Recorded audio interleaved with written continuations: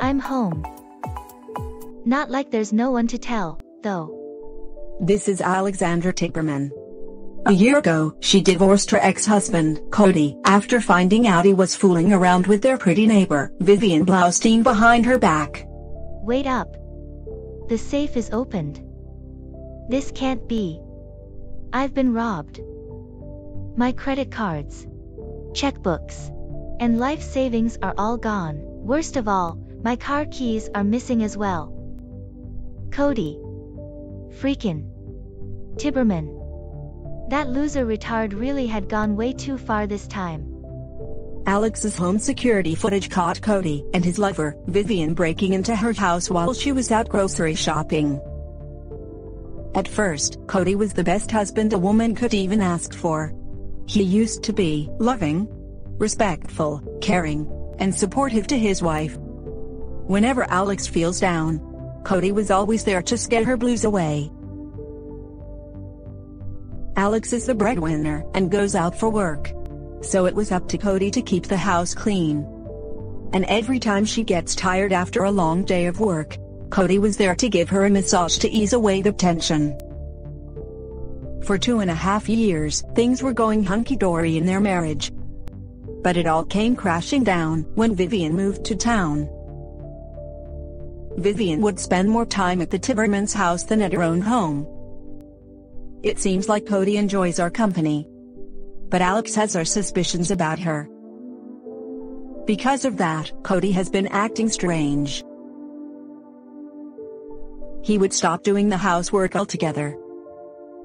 He would refuse Alex into bed. He would often shop online, using Alex's money, of course. He even came home at midnight at the earliest, and heavily drunk lately. And with kissing marks all over his face, and his jacket his mother got for him on his birthday. And every time Alex asked Cody about his sudden change of behavior, he just brushes it off, or make up random excuses. And one day, after returning from work. Hold up. Why is there a stack of clothes on the living room floor? Did Cody forget to do the laundry again? But wait a minute. That dress isn't mine, and I don't even wear stilettos. If I remember correctly, I saw Vivian at the mall with the same dress, and that pair of heels last weekend. So that would mean Cody has been cheating on me with Vivian all this time. By Georgina, I think she's got it. I'm so gonna make him pay.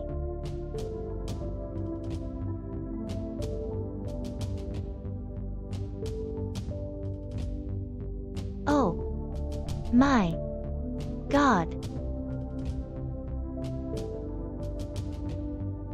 Now honey pie. It's not what it looks like. What are you talking about, sugar cookie? It's what it looks like.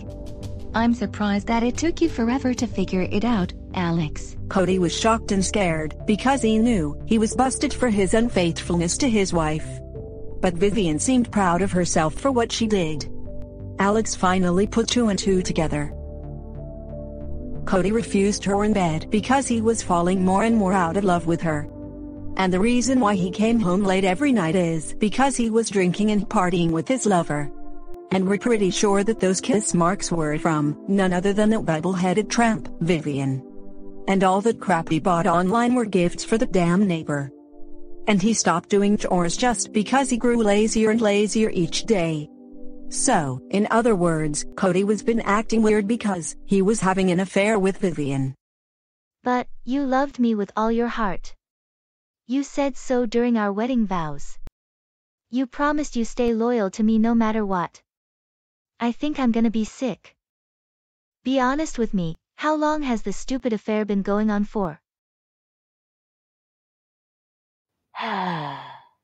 It's been going on for the past 3 months. Yeah. And the bar isn't the only place we've been to behind your back. We also went to many hotels around town. I always knew I was a much better fit for Cody than you ever were, or will be. You dumb blonde. So Alex, who got super enraged with the situation, with her patience completely gone, she finally snapped. Absolutely, no. Cody, You dunce. You dolt. You brute. You beast. You worthless cad. How could you two-time me with that stupid broad? After all I've done for you? That's it. You cheating scoundrel. I don't love you anymore. We're filing for a divorce. And I won't rest until you're left with nothing. Oh, that's right. You don't even have assets to speak of. Either way, put on your clothes, pack your bags, and get your butt out of here. I never, ever, ever want to see your face again. Get out. Get out. Get out. And take your mistress with you. Over a month later, the divorce is finalized. Like Alex said, Cody never had any assets to speak of when they divorced, so he has yet to pay what he owes her from the settlement. He and his trashy girl toy had very little money left, that they resorted to stealing all the money she had, and her car, and then skipping town. When I gave Alex the key back, I kept the spare. I'm glad that I did in the nick of time. That loser keeps her important stuff in the safe, and in the drawer. This car is super cool. Babes. Look at this. She had so much money saved up. Hundreds of thousands of dollars galore. I expected nothing less. We won't have to worry about money for a long, long time. So, Alex instantly reported what's stolen to the cops. Then contacted her ex-in-laws about the situation. A few months later, she got a call from the police. What? So, my car was... Yup. Your car was found abandoned after it has seemingly been crashed into a tree. The security camera shows your ex-husband and his lover abandoning the car, but we haven't been able to locate them ever since. I thought that the cheaters would be found after causing such damage. But the crash occurred someplace else. So I can't get more info about it. I worked to save that dough after the divorce. Curses. Foiled again. 2 years later. Alex had half given up hope, until she saw a WhatsApp post from Cody. What the? We're getting married. My girl Vivzy Witsy is gonna give birth in July. And we're extremely happy. Those two dodo brains spent 2 years on the run. 2 freaking years. And haven't been able to change their official residence. And this de facto marriage? How the heck are they gonna handle the paperwork? And Vivian's gonna give birth next month. How are they gonna report that? Look. He even had the idiocy to jot down his address. Words aren't enough to tell how stupid this is. But I expected no less from Cody and that tramp. Cody most likely meant it to be an insult towards Alex, but it was too poorly executed to be that way. Alex went to her ex-in-laws to settle the matter. It's been forever, Alexandra. In the 2 years she hadn't seen Cody's father Shane, mother Marie, or little sister Claudia, they lost a lot of weight. You guys look very thin. Are you alright?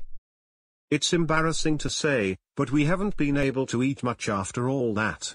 So, what's up? Check your family WhatsApp. Marriage? Baby? Baby? What the? What the? By the looks of it, they haven't used social media in a while. Alex, we're very sorry for all the problems my big stupid brother has caused you. I think I'm gonna be sick. Are you okay? Shaney Pie, please calm down. Alex, leave the rest to us, alright? Okay. Thanks for your help. And with that, she left. The Tibberman parents called the Blaustein parents about the actions of their thieving, man-eating daughter.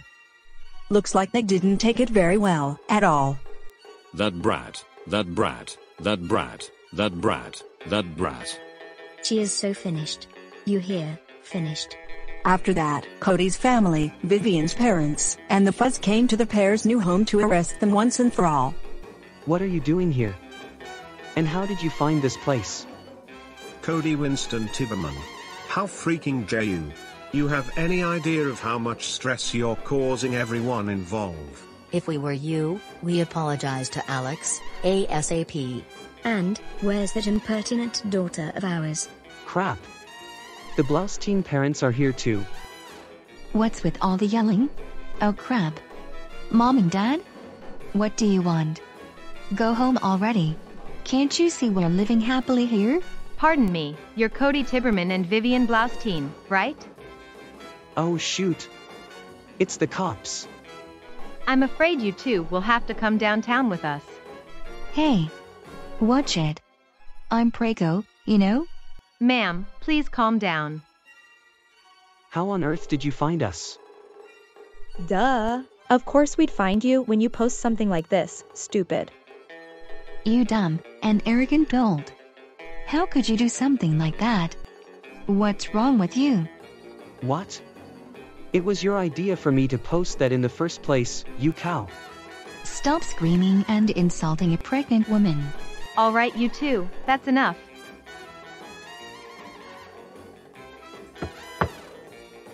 All right. Has the jury reached their verdict? We have, Your Honor. And we find the defendants Guilty of all charges. Mr. Tibberman and Mrs. Blaustein. You guys are found guilty of adultery, breaking and entering, burglary and grand theft auto. I hereby sentence you to 8 years in the state prison. Case dismissed. And so, Cody and Vivian are finally in jail. And of course, their family severed all ties with them. So, even if their 8-year sentence is over, there'll be no one to welcome them back. Alex felt sorry for the future baby. But hopefully the evil duo have learned their lesson and stopped taking stuff that doesn't belong to them. Hello. Yes. Yes. Aha. Cool. Good luck. Dear, was that the police? No, that's my ex-father-in-law. He said that once Vivian's baby is born, her parents will take full custody of him. I heard they always wanted an heir to their company. Well, that's a relief. Yeah. Come on, Sean, let's have dinner. Today, Alex is remarried to a wonderful guy named Sean and is pregnant with a girl. Life is good. Thanks for watching. If you enjoy this story, don't forget to like and subscribe and hit that notification bell. Alright, that's all for now. Until we meet again, this is Jazz Clown 1999 signing off.